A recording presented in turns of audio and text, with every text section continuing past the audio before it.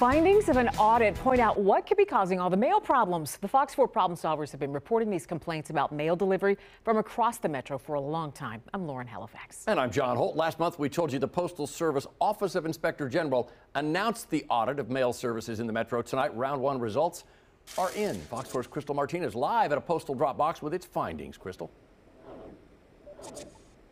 Oh, that's right, John. Now, the audit was done with the Kansas City Processing and Distribution Center, and it found its inefficiencies is what's causing some headaches for people when it comes to operations and procedures.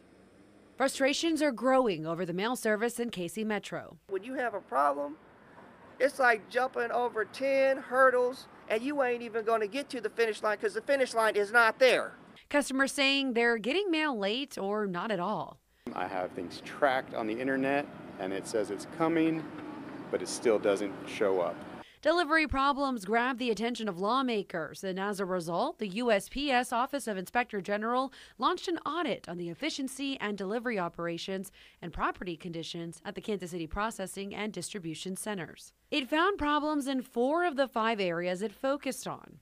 Missing clearance times, which increases the likelihood that mail will not be taken out to the dock in time for delivery. Delayed mail, late, canceled, and extra outbound trips, which also increases the risk of mail not being delivered on time. And low scanning compliance, again contributing to inaccurate data, missent mail, and operational inefficiencies. Most of the issues stem from employee shortages, like people not showing up to work, and general oversight from supervisors and managers. The audit included recommendations for the center, all of which involve someone from higher up the ranks stepping in to help train and go over proper procedures. Management agreed to all the recommendations and even set target implementation dates, some as soon as next month.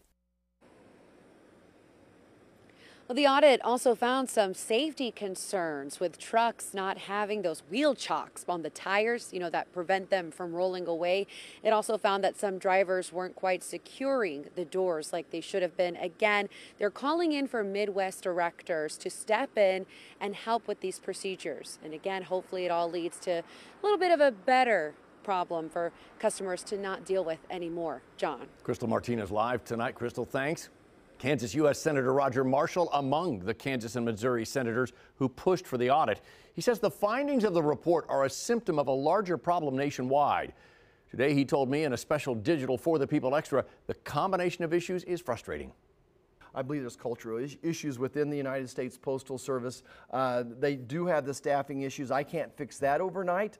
And then beyond that is what type of processes do they need to improve? I think that there's a solution out there. Do I have confidence that they're going to do it? I don't yet. Yeah. Senator Marshall says a second audit report should provide additional details. It's due in September.